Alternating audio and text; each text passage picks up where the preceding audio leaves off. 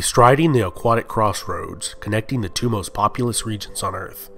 This small nation, lacking any significant natural resources or fertile land, has become an economic colossus, transforming this once remote island from mangrove to metropolis.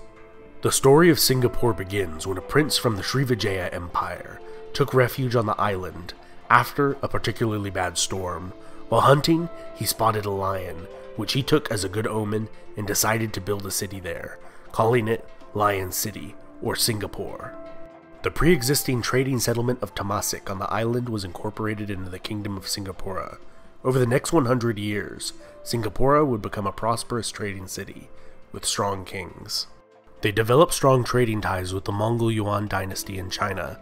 However, both the growing Majapahit Empire, based on the island of Java in the south, and the Kingdom of Ayutthaya in the north, both claimed the city as their own, and would both lay siege to Singapura. In 1398, it would be burnt to the ground. The last Raja of the Kingdom of Singapura would escape to the north, and found the Malacca Sultanate, converting from Hinduism to Islam. As a bustling international trading hub, Malacca emerged as a center for Islamic learning, dissemination, and encouraged the development of the Malay language, literature, culture, and arts. Malay became the lingua franca for the maritime Southeast Asia during this period, and the old settlement of Temasek was revitalized. This golden age came to an end when the Portuguese arrived and conquered Malacca. The Sultan's son would flee to Sumatra and found the Johor Sultanate, which Singapore was part of. In 1613, the Portuguese would burn the city to its foundations yet again, and the city was completely depopulated and would fall into obscurity for more than 200 years.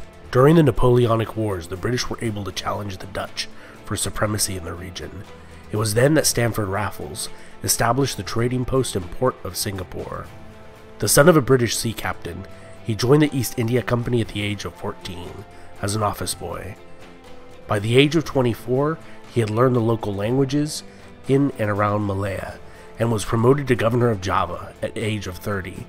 There, he outlawed slavery in the former Dutch colony and encouraged private property ownership. In 1819, he entered into a contract with the Sultan of Johor for the sale of the island of Singapore to the East India Trading Company for the sum of 60,000 Spanish reales.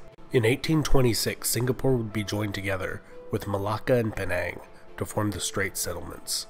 The unprecedented free market policies that Raffles implemented attracted massive amounts of maritime traffic and migrants.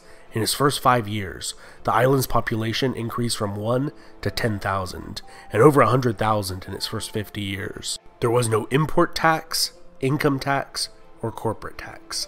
Opium, prostitution, and alcohol consumption were a few of the only things taxed in this remarkable city. Raffles saw these as stifling the city's productivity and morals. This changed in 1867, when Singapore became a crown colony of the British Empire. The city received a facelift. Public buildings, modernized police force, and institutions were established. Organized crime, which had thrived in the city beforehand, was brought to an end. In 1869, the Suez Canal was completed in Egypt, cutting 5,000 miles off the voyage to the Far East. Singapore again saw a massive rise in traffic, immigration, and profits. Approximately 3/4 of the immigrants coming to the city during this period were Chinese, followed by Indian and Malay newcomers. When the last Chinese emperor was deposed in 1912 and a nationalistic republic was established, much of the Chinese population in Singapore was empowered by nationalistic and republican ideals, cutting off their pigtails that they viewed as a symbol of their subservience to Chinese imperial rule. Mobs of young men roamed the streets, cutting off the pigtails of any who had not done so already. The political awakening did not take root with the Chinese elite of Singapore, however. Known as the Straits Chinese, many had been there for many generations, and spoke Malay as a first language, and considered themselves closer to Great Britain than to China. This would change after the 3.5-year Japanese occupation during World War II. Singapore felt abandoned by the British, and Britain seemed inadequate to deal with the high unemployment and other problems that plagued Singapore. In 1959, Singapore would become an independent colony within the British Empire, electing Lee Kuan Yew as the nation's first prime minister.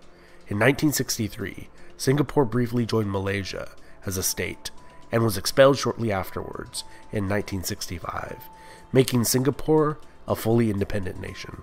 Lee Kuan Yew governed Singapore for just over 3 decades and led the nation from the brink of economic collapse to one of the most robust global economies.